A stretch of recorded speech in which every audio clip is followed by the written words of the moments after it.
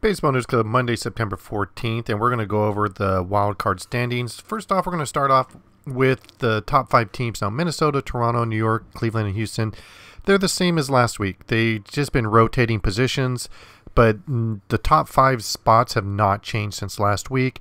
Now, what's frustrating is the teams that are on the bubble who are just kind of hanging out. That's Mariners, Orioles, and Tigers. They're 5 and 6 games out.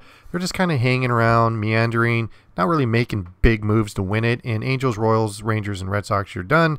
Unless you get really hot and close the gap between you and like Houston, I don't think it's going to happen.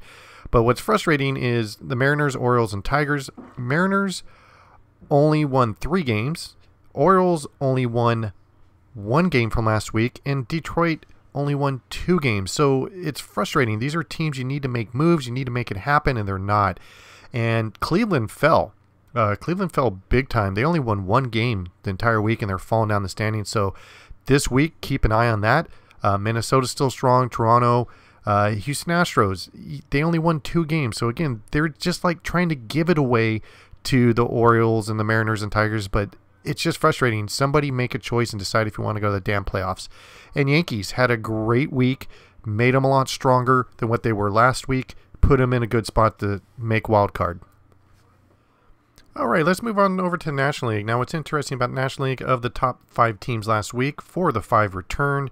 Rockies fell out, and Miami took the spot and is now in the top 5.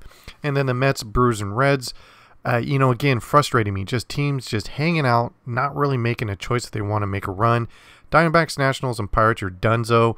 Unless you go on a gigantic run and close the gap between you and, and the Giants or whoever's in the 5th spot. But, making up 5 games right now is going to be impossible.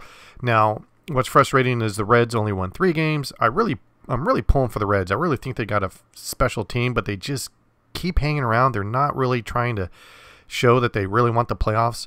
The Brewers only won 2 games. The Mets only won 2 games. So these are 3 teams that are just like, you guys are right there on the edge. You've got to make a move. You got to do it now. And then the Padres have won 7 in a row.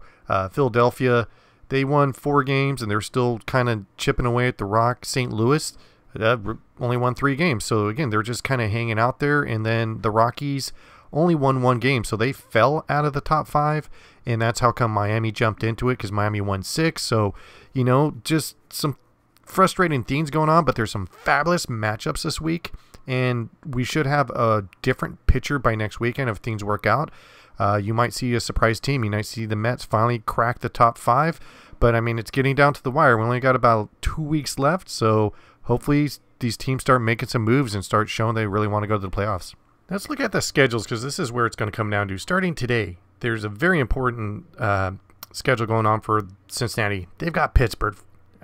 This is an opportunity, huge opportunity for Cincinnati to make up some ground. Philadelphia, Miami, fantastic series. Same thing with St. Louis and Milwaukee. These are teams that need wins. And then you got a great division rival set up with Minnesota and Chicago. And again, there's St. Louis and Milwaukee, again, doubleheader. And then the game of the day, Dodgers at San Diego. San Diego's absolutely on fire. So who's the top team in the division? San Diego's trying to take the division.